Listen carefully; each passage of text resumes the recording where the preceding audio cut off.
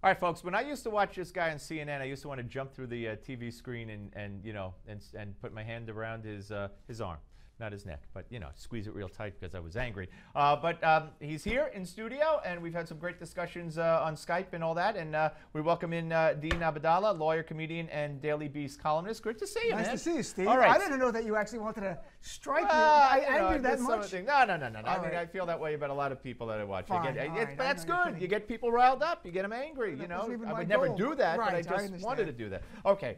Because I couldn't fit through the TV screen, to be honest with you. The flat screen, I can't figure out how to get through. The glass, I would break and go in. All right, let's talk about, you got sure. two of your columns here, and I want to start with Boko Haram. Sure. The First Lady, which she gave the weekly address for Obama this week, and we've been playing the sound bites all week, and she called them terrorists. Sure, they're terrorists. But she didn't use the word Islamic terrorists. Right. And she framed it that they're against girls getting an education, ignoring the fact that they slit the throats of 60 boys in February at a boarding school, killed them, shot them, killed them, set the school on fire. Right. They've raided churches, villages, killed tens of thousands of people. And all she told the American public was they don't want girls to get an education. I think it was terribly misleading, terribly purposely or bizarrely left out who they are. They are based on Sharia. They are based on in their interpretation of Islamic law and the Islamic religion, and so are all Islamic terrorists. That's how they interpret Islamic law. The Palestinians have a TV show. We just played the bites the other day. They teach their children, what are you going to do? What did your uncle, the police officer, do in Jerusalem? He kills Jews. It's based on what they believe their religion is. Right. And you say they're not Islamist terrorists. For the Palestinian terrorist TV, I forget, let's leave them out for now. Yeah. In this case, this is very specific to Boko Haram, and I'm glad we're having this conversation, frankly. To me, if somebody does something based on the faith and then goes and weaponizes it or makes it military, to me that's a radical Muslim. Like, for example, one of the 5 pillars of Islam, so you can't dispute, is you have to give charity. If someone went around as a Muslim, started shooting people going, if you don't give charity, we're going to kill you, to me, that's an Islamic terrorist. They're using Islam, they're radicalized, and they're doing crazy things. Boko Haram, literally, because I quoted my article, imams, are making stuff up and going, this is Islamic. No, you just can't make up new things and go, this is based on Islam. That's like they're the make-em-upists, or the nutbaggists. And I'm being completely honest when I say this. This is not an apologist thing. In the case of Boko Haram, women should get education. It says in the Quran, I've quoted people saying that, you should not force conversion of anyone. The Quran says no compulsion of religion. But you're selectively quoting the Quran, because there are lots of quotes in the Quran that these terrorist groups, Boko Haram, I know you want to stick to Boko Haram, but Taliban throws a lie and acid in the face of girls. This is crazy. But they insanity. do it based on what they believe is in the Quran, and but they're not making it up. They're turning to pieces in the Quran and saying, here's where it says it. You've got situations where in both Afghanistan and here you have low literacy rates. You have people who are leaders. To me, to be completely honest, let me be brutally honest. These are political terrorists with an agenda for power. Their goal is power. They say, I believe they sincerely believe they're Muslim. I don't deny that whatsoever. I think they will do or say anything. They've killed 60 or 70 people in a mosque praying in 2 different mosques. Right. They don't care. They don't care if you're a Muslim. Because they weren't radical enough for them. They're radical. They were infidels. They want to take them. They just want to take over. They want to use kidnapping, murder, anything else. What if tomorrow they go, we're killing everyone who drives a red car? They go, say, why would you say that? Because it's the Quran says it. No, it doesn't. So at some point we have to say. But they are killing people with a red car. No, but I'm saying killing it's based just on as Sharia law and their belief of what the Quran does say. It doesn't say anything about a red car. If they said we're going to kill people in a red car, then I'd say you got something. But they don't do that. And I'm agreeing with you because in the Quran it says people should be educated. So they're saying no education. First, their premise as an organization. So all the Muslim faulty. countries that practice Sharia law and abuse women and keep women bottled up and locked up and covered up, none of them are Muslim to you. None of them are real Muslims or Islamists. It depends exactly which one you're speaking of. I've been across the Muslim world. I've been in Jordan where there's members of parliament who are women. It's not a big deal. Saudi Arabia is the most extreme. Women can't drive. That's outrageous. It's not just women can't drive. No, Saudi Arabia is outright. It's Wahhabist. It's completely, that to me would be Islamist. It's an interpretation based on what they view what the Quran should be. It's ridiculous. It's denounced. They're the only Muslim country.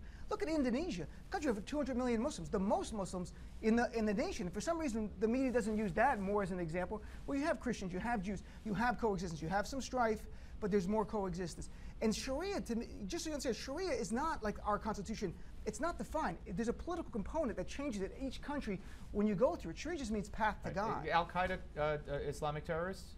They're definitely Muslims, and I think they believe. Who are Islamic terrorists? I think people who believe that they're. I think, to me, if there's something in the Quran. Who are Islamic terrorists? You got a world full of Islamists, terrorists, blowing people up and saying Allah Akbar, Allah Akbar. Who are the? So and none of them are Islamic terrorists. Some of the, Are they Jewish Muslim? terrorists? Are they Muslim? They're Muslim. Are they Muslim radicals? Yes, there's no doubt. What is radical? They're not terrorists? They're definitely terrorists. So they're Muslim terrorists. And that's fine. Islamic is saying the whole faith. Muslim No, is a no, no, person. no, no, no. Islamic is saying their interpretation, their following of Islam. They kill in the name of Islam. They can kill in the name of anything. It doesn't make right. But they're killing in the name of Islam based on their reading of the Quran. Well, would you say, let me ask you out of fairness then, so there's no double standard then. Would we call people who kill abortion doctors?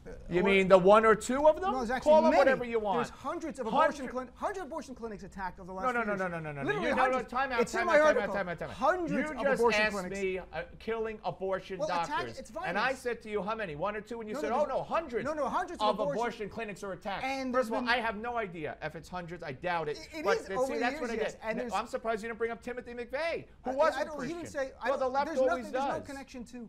There's no connection in my mind, Timothy McVeigh and Christianity. No, but the left always brings it up. I think people who kill abortion doctors blow up abortion clinics. Well, to them, it's based on faith. all right. First of all, next time you come, you tell me how many abortion clinics have been blown up. Would you call them? I'm not saying. And how many abortion doctors? One is too many. I'm not but saying, I don't think. But I'm not saying be afraid of Christians that they're going to blow up abortion clinics. That's not what I'm saying. I'm saying, would you call them Christianists? Would you call them Christian terrorists? Would you call them Christian terrorists? I'd call them criminals. Would you? Why wouldn't you call them Christian terrorists? Because it's based clearly. It's based on the Bible. Their understanding of pro-life means don't. No. You know what? I'm not Christian, and my religion, for the most part, accepts abortion and favors the mother. I think it's abhorrent. I wouldn't kill a doctor, and I wouldn't blow up. But I don't know that it's. I don't know why they're doing it. If they tell me they're doing it because the Bible says, if they say Jesus Christ, boom, and they blow it up. But that's enough. That shouldn't be enough. To me, it's not enough. But Dean, we're getting off the track because that's 10 people, 100 people. We're talking about a worldwide movement full of Islamic terrorists who kill in the name of Allah. You know they've killed Americans, they've killed Muslims, they killed Jews. They kill anybody. You know what? Christians aren't killing people, Jews aren't killing people, Buddhists aren't killing people. Only Buddhists Muslims are killing people. Buddhists are killing people. There's a whole in Burma. You can Google it. I'm not making this up. Okay. There are people of all different faiths killing people. Let's be honest. Really? Who are the Jews killing? They're fighting between the Israelis and the Palestinians. What are you talking about? They're killing the Palestinians. Who are they killing? Palestinians been killed? There have been thousands of Palestinians been killed. In retaliation in a war. You can say for whatever reason. Oh, no. So you're equating what they did at the World Trade Center with defending your country? You're saying there's no Jews who kill people. There are Jews who kill people. There are Christians who kill people. There are Muslims who kill people. No, there aren't Christians killing people. There are no Christians killing people? In retaliation for an attack? In other words, if a church is bombed... In Nigeria, there was... They retaliate. Kony, the Lord's Resistance Army. He wanted to impose the Bible. This is the problem. In Nigeria. Are you Muslim? Yeah. Okay. This is the problem. People would refer to you as, when they say this, good Muslims have to stand up, and you would fit that category. I'm not being patronizing or anything or calling you a name. You have to stand up and say, this is bull. This has to stop. This is exactly what we've said. These are Islamic terrorists. They're the only religion doing this. This has to stop. Instead, you're saying, Jews are killing people. Christians are killing people. You made this blanket statement that the only people in the world killing people are Muslims. That's not accurate. They are. I don't mean a Jewish guy on the street holding up a supermarket or Israel retaliating with a rocket after their school is massacred. I'm talking about groups that attack because you leave the religion, because you won't convert to the religion, because they don't like your lifestyle, Allah Akbar, boom, boom, boom. They're the only ones doing it. Won't you admit that? Let's do one thing here. Do Jews kill because people won't convert to Judaism? I don't think so. No. Do Christians? No. So Muslims do? Some? Muslims, not Muslims. Radical terrorists, and that's what I'd like. Islamic terrorists. This is what I would like to see. You won't use the word Islamic. You can say Islamic terrorist if you want. If that makes you feel better. But you won't. If it makes you feel better. But you won't, and that's the problem. I will call. That's the problem. No, I would call them Islamic terrorists. You're giving them a pass. I said this. I would call them Islamic terrorists if they were doing something specifically in the Quran and then militarizing it and saying, like my example with the charity, one of the 5 pillars is you have to pray 5 times a day. They're going around killing everyone who didn't pray 5 times a day who was a Muslim. I go, that's a Muslim terror. They're radical. Do you doubt that they, and when I say no, these guys, I think. Not Boko Haram, all these terrorist groups, do you believe they believe they're killing for Allah?